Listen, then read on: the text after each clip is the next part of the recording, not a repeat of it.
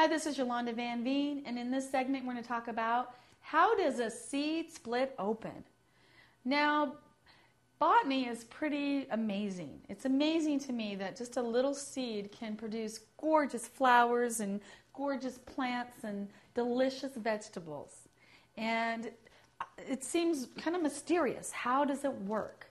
But it's very simple. So a seed is just like a human egg, or any type of egg. It has all the DNA for a plant.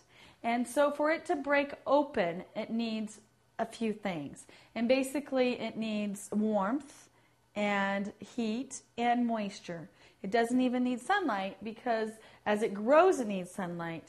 But under the ground it's not getting the sun. But it does need the heat, and it needs nutrition, and it needs some type of water and to generate the growth.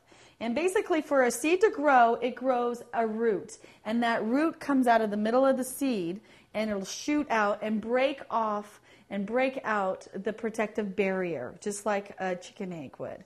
So it'll come out and start a root first. And if you notice too, if you've grown seeds, a lot of times the seed will come out of the ground and it'll have a root on it, but you just see the seed is still there.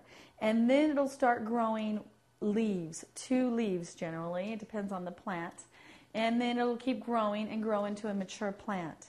So a seed grows basically by starting a root. Inside the seed, the root pushes out of the cell, the outside layer of that seed, and then it grows into a plant. It's really as simple as that.